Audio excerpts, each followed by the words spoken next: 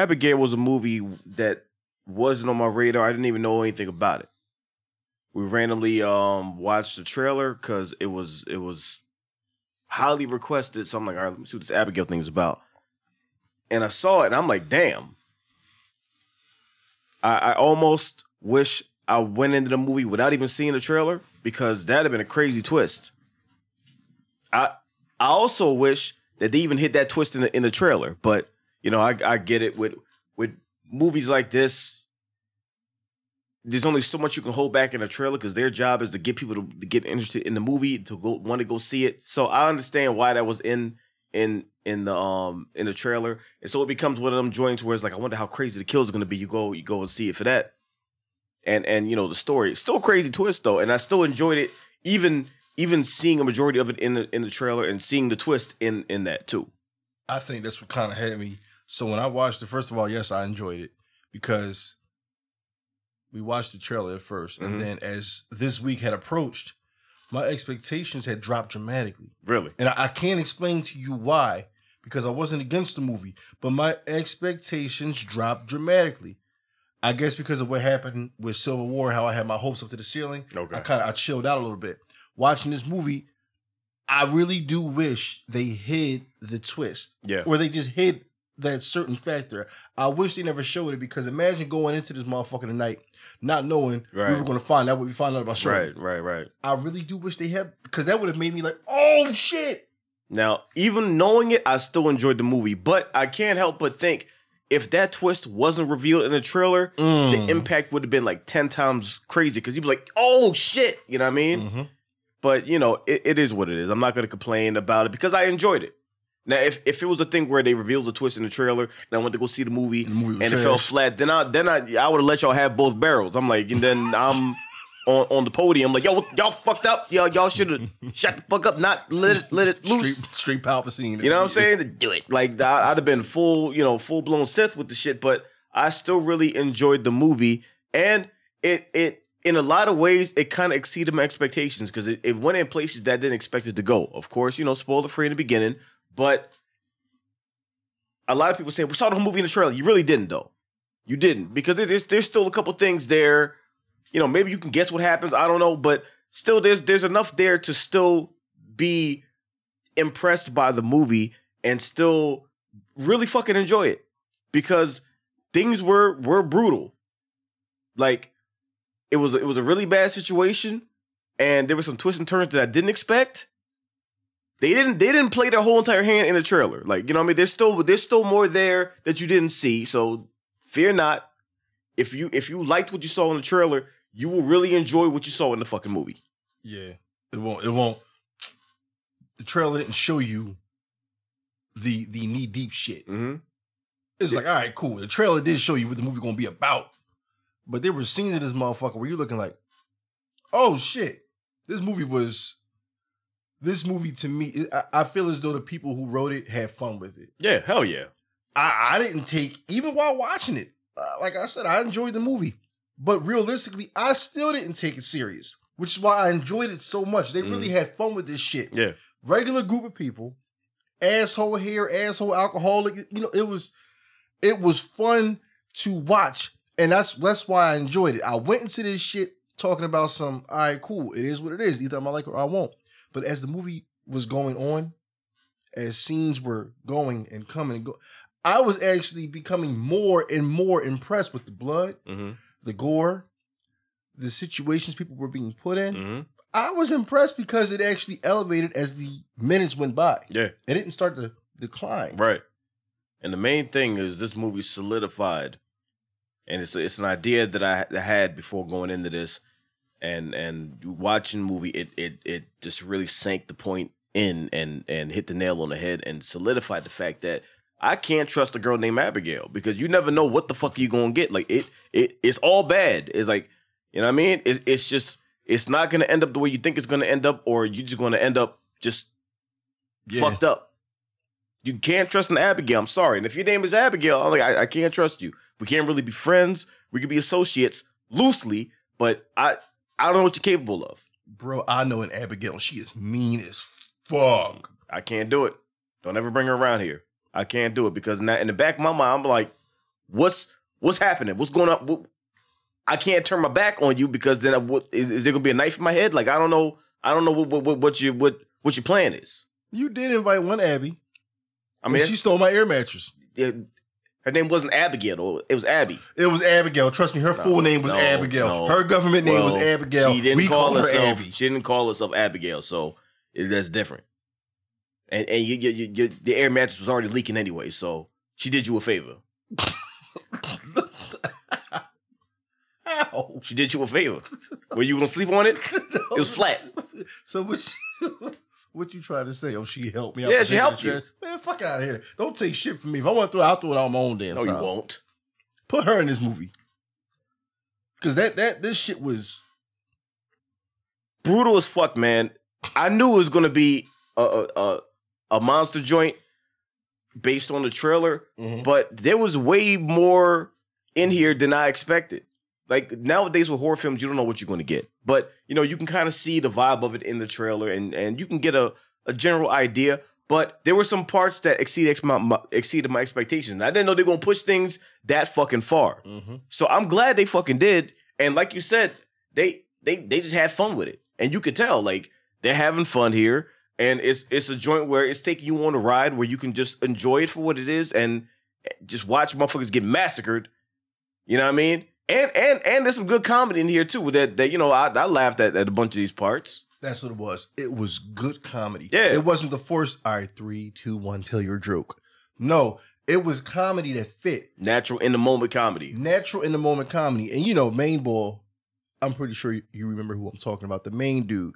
The main asshole ball. He was an asshole, and his comedy was inserted in the right moments. Yeah. I really felt like at some points the Wayans brothers wrote some of this shit because it was hilarious because these people were in a fucked up situation, locked in a crib, and like they were just regular people, but they were funny by nature. Right. They were not trying to tell a joke. It wasn't like they read the script and it says insert joke. It was just funny. They were really scared. When the panic started to set in, I think that's when the heat started to come. When they realized, who did we kidnap? Yeah, and they don't know, and they're in that state of panic, and at the same time, you don't know either. And then as things get revealed, you're like, oh shit, you know what I mean? So the movie delivered for me. Like I got what I wanted. You know what I mean? Abigail is an evil motherfucker, and you know what I mean. Despite me wishing that they held that twist back, even going in there knowing what the fuck was going to go down, I still enjoyed the film from beginning to end. So if y'all rocked with what y'all saw in the trailer, you're going to rock with the fucking movie. I highly recommend it. Like, I'm not going to say it's a perfect movie. It's not a 10 out of 10, but you know what I mean? Nobody went in there expecting a 10 out of 10. This ain't Scarface. You know what I mean? This ain't the first Insidious. Like, you pretty much know what you're gonna get, and it delivers what it wants to do. It's a horror joint where they're having fun, and by proxy, you're having fun, and you're seeing motherfuckers get fucked up, which is what we go there for. So, and it's got Gustavo in there, so you know what I mean. Any movie they got him in there, I'm rocking with that shit anyway. So, it gets high marks out of me. Any final words before we get into some spoilers? Because there's not really much I can say. I got to dance around the topic because I'm not trying to let nothing slip. Go see the fucking movie if y'all like the trailer. You will really fucking enjoy it. This might be a multiple viewing movie for some people just to enjoy what's happening because seeing motherfuckers get fucked up like it's really enjoyable. I don't want to sound like a sadistic motherfucker on some like yeah kill him, but I mean some of the deaths are some of the kills and the gore it's entertaining. Like I wouldn't mind seeing it again. So. With that being said, spoiler time in 3, 2, 1. I got to give a shout out to the girl that played Abigail. She killed that role. Now, when it comes to child actors, you can go either way. It can be really good, it can be really bad, or it can be in the middle. The whole entire time was really fucking good. Like there's not a line or an emotion that she didn't try to convey that it didn't work for me. Because in the beginning, she's terrified and scared. And even though you know like, oh, she's on some shit. Like, you still buy into that fear, and she really seemed like a panicked little girl. Like, oh my God, what's going on? What's gonna happen to me? Please, like, you know what I mean? You're like, oh shit, oh Abigail, and then in the back of your mind, like, but wait, you were a vampire though. Hold up, but she still caught me, so I would have got fucked up. Cause I got you. I'm gonna make sure nobody hurts you. Like that type of shit. Like she, bitch. Like you know what I mean? She'd have killed the fuck out of me. Get in my bag. I'm gonna carry you out of here. All right, cool. What you doing? What you doing? And then, you got me right. Yo, like you buy you buy into the shit, and it's just really good acting from her. Even when. Like the scene when they're all arguing and she's like, all right, enough of this shit. And then her whole facial expression just changed. She gets out of the handcuffs and she just goes demon mode. You're like, oh shit. When she hit this joint, this might have been horror movies over the years. Horror movies have had their moments where you can always remember a fucked up scene. When she hit this joint and she just surprised you with her demon face, I said, I would have shot her raggedy ass. I mean, they tried. She just wiped that shit up like, what the fuck is that supposed to do? But yo, she was such a good actor. Yeah. And she displayed the innocent / vampire twist so good. Yeah. I really thought at some moments she didn't realize she was a vampire. Okay. She became this innocent little girl to the point where I was like, hold up, does she realize that she becomes this thing from time to time? Right. So that's where the twist, I made it my own twist. Even though it wasn't that. That little girl really did what she had to do. Yeah, she killed it. And for her to be so young, but to display such a demonic individual, but still be childish and funny, she was toying with these motherfuckers. She said, well, I like to play with my food. I said, oh, you got me. When they had her in a cage and she was just talking shit the whole entire time, she was analyzing everybody like, I know all you bitch ass niggas. Like, I know you, you're this, you're that. You're a failure. You left your kids. Like, she was on some shit where she was just so, like, cocky. I'm like, damn. Like, that's crazy. Like, she was just... And you could tell she had fun in this role because she just ate that shit up. Like, she didn't give a fuck. She lined them niggas up. She lined them niggas up and said, to be honest with you, I brought y'all here. Yeah. Y'all all stole from me in a way. I was like... And then the funniest scene... I don't know how you felt about it. The funniest scene was... when Main Man was talking shit while she was locked up. Yeah. And he was like, well, you ain't never getting out. Locked her in there. Thought you locked her in there. He started walking away. She said, oh, gosh. Get me the fuck out of here. Yeah. Push the joint over. The thing is, she's in full control all the time. Almost the whole entire movie. Even when they have her in the cage, she's acting like, oh, no, you got me. Oh, no, what am I going to do? She's still in control because she can just open that shit whenever the fuck she wants. So she's just trying to get something out of motherfuckers. She's still toying with them. Cocky as fuck the whole entire time. And that's why I say this girl killed this fucking role. This is the first movie I've ever seen her in. I'm not familiar with anything she's done. I'm pretty sure if she's acting like this ain't her first movie. Like, I'm pretty sure she's been in stuff before. I gotta check the IMDb. Her name is Alicia Weir. I'm seeing on IMDb. I gotta see what else she did because she killed this shit, man. Even if this is her first feature-length film, she has been involved in theater. She's been involved in like that is Dakota Fanning type shit. Yeah. Like on some crossover shit, I kind of want to see her do a crossover with Megan. Like that shit would be fire as fuck. Like her with the ballerina stuff, Megan with the, you know what I mean, the K-pop dances and all that. Like they would be a fire team. Like they would be unstoppable. I could see Megan getting pissed the fuck off. Like the fuck. I'll see them working together. I mean, oh gosh.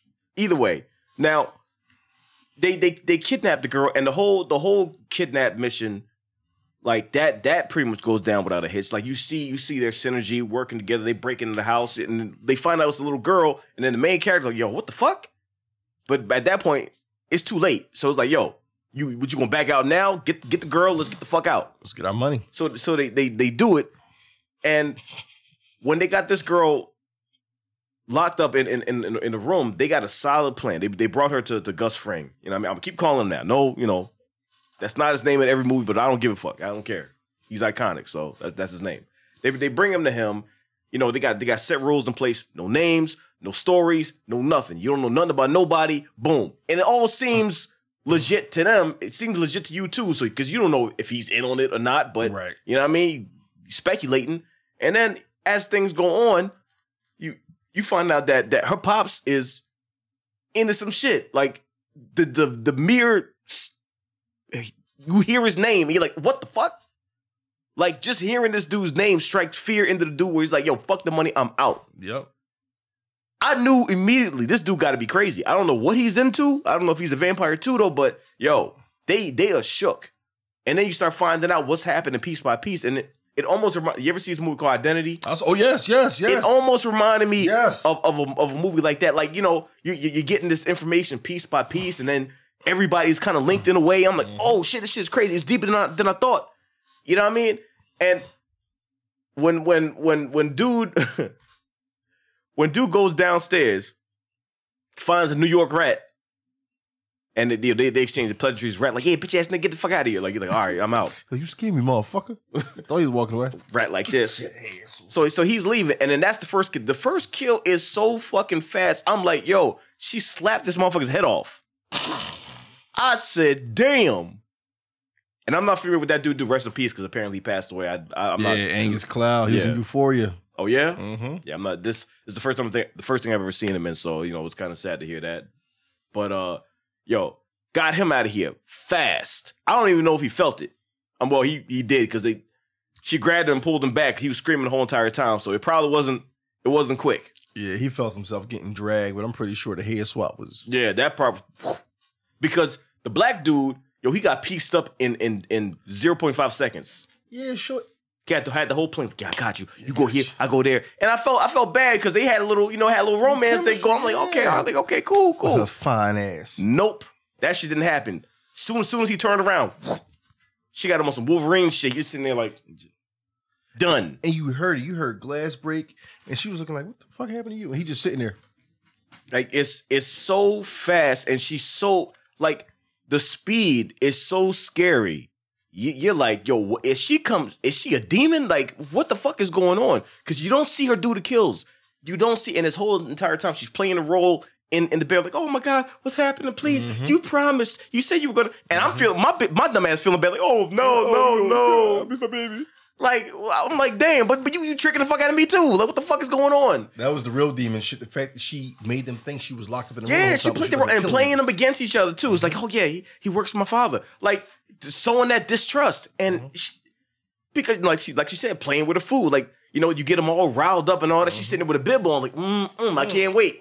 Yeah, they're arguing. She's just sharpening the fangs. Yep. Like that shit was just crazy, and she was in control the whole entire time, getting them turning on each other. They don't know who to trust. They got a fucking pool of 1,000 bodies in the basement. Like the whole Resident Evil mansion is compromised. The whole thing is fucked. And it's all locked down. Like they try to get out the front door. All these shutters come down. They locked in that shit. There's no way out.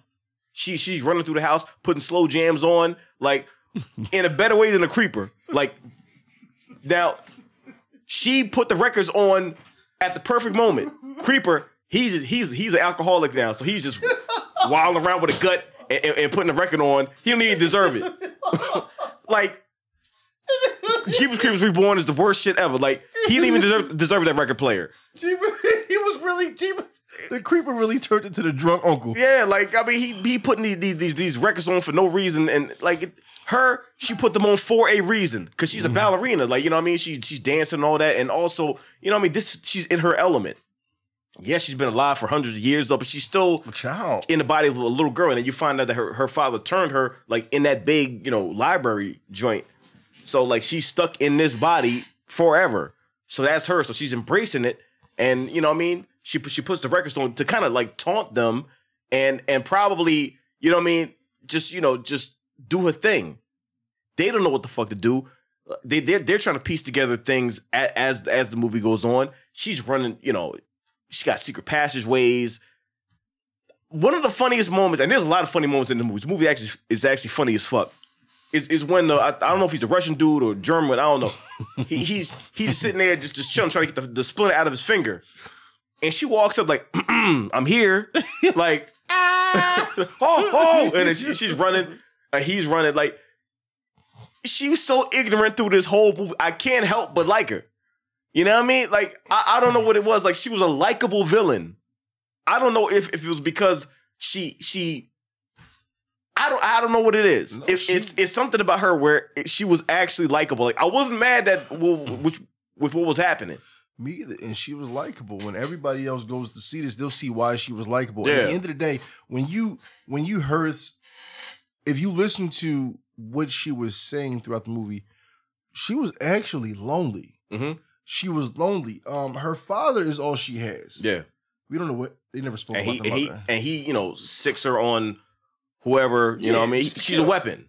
And she's looking like, yo, she really, now, yes, she did kill niggas and shit inside the movie. But I really do feel as though now, excuse me for saying this, but I felt as though she wanted the company. She was a child at the end of the day. Yes, she gets hungry, like all vampires do, but she literally was having fun. It's probably, other than dancing, other than, the whole ballerina dance and all that and the performances, this is probably the only fun she can have. Mm-hmm. Yeah, I mean, she's a weapon. So when she's not doing this, she's a weapon for her father. So this is probably the only time that she can actually do some. I don't think she expected to connect with the main chick. The main chick, yeah. So that is probably something that was like a whole unexpected factor of this, and it played into it because they actually kind of bonded in the beginning.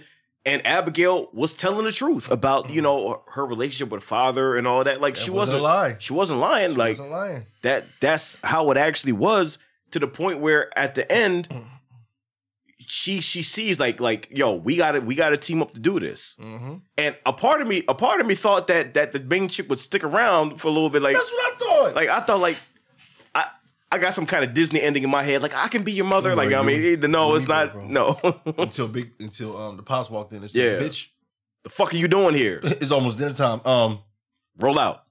Because I mean, he saw what was happening, how Abigail was actually protective of her, which is probably the first time that ever happened. Mm-hmm. So he probably peeped that. It's like, okay, all right. I mean, I'm not gonna say he doesn't love his daughter. Of course he does. We don't know how many thousands of years he's been alive, so he's probably kind of disconnected. I don't know their history. You know what I mean? I'm not in the family. I don't know what's going on, but it's like he probably peeped that and was like, okay, all right. You know what I mean? And that's why he let her go. But yo, the crazy thing, the thing that I did not expect was the fact that I was actually rooting for Abigail at the end. Mm-hmm. Like, if you would have told me like, oh yeah, you're gonna root for Abigail, knowing what I know about Abigail's, I would have said, no, you're fucking crazy. Mm-hmm. At the end of the movie, tell me why. I was rooting for this motherfucker. I'm like, please win. Because and you saw when she did the whole pinky promise thing, I'm like, they got that bond, they got that connection. And it played a role. That emotional tie-in was phenomenal. Yeah. And that's why I keep saying they really had fun with this movie and it had meaning to it. Abigail, as a demon, as a vampire, was still able to connect to this woman that she met through being kidnapped. Mm-hmm. She really took it serious. When the girl in the beginning said, I'm not going to let anything happen to you, mm-hmm. Abigail really looked at her like, yo, like, you really got my back? Mm-hmm. And at the end, I was rooting for Abigail. Yo, do what you got to do. And I was expecting the Disney World ending, where it's like, you know what? I know you're a fucked up creature, but come with me. I'll be your mom. Pops was like, I'm here, motherfucker. What are you talking about? I'm here. You don't need her. We've been doing this shit for years. Bitch, go. Like, There were just so many moments in this movie that I didn't expect to be so comical and so fucking dope. Like when she bit the one chick, and she started turning to a vampire, and Abigail hit her with the Professor X mind control joint, had her dancing and just killed the dude, and then pretty much puppeteering the body. That shit was hilarious. She's sitting over the body like, oh no, she got him. Come here, y'all. Come on, let's look at this. And And Joey saw something was wrong. She's like, why don't you come over here? She's like, okay, you know. All right, fuck it. She was like, like it was just moments like that where you could tell they were having fun doing this movie. When someone is having fun making a movie and people are having fun acting in a movie, you have fun watching the shit. And that's why I really fucking enjoyed this one, man. Like, I did not expect the twists and turns that were actually in it, knowing the main twist.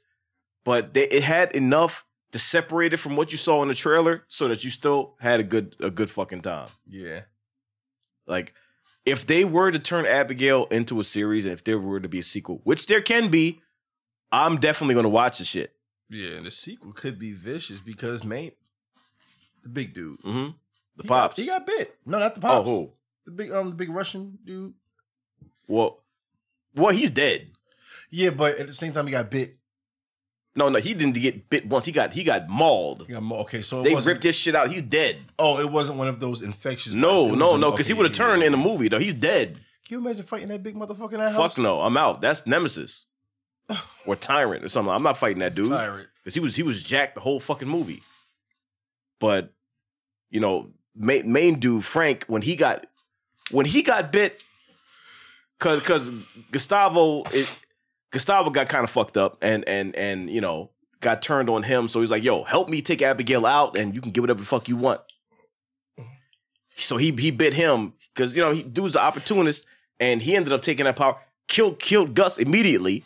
So when that happened, my mind said like, "Oh, okay, so he doesn't like Abigail, so he's gonna team up with the chick and go after Abigail." No, he's completely self-centered. A part of me thinks that turn might have been a little too dramatic, but I guess that's in his character.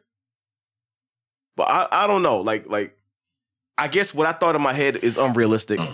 but I don't know. Like if I were to nitpick, I think Gustavo dying that fast was kind of, I don't know, man. I don't know. No, I feel you. Him as an actor, his name, like in real life, the actor who plays Gustavo. He was in this movie like 5 minutes, right? And it's like you don't get this big of an actor to be in a film for only 5 minutes. It's like he owes somebody a favor type shit. Because I'm expecting him, an actor of his caliber, to be in the whole fucking movie. Well, I wasn't expecting to be in the whole movie because it wasn't about him. He like even in the trailer, you saw like you know he brought them there, so yeah. he rolled out. Like I mean, I wasn't expecting to be there, but like when he did resurface, him dying like immediately, I don't know, it felt kind of quick to me.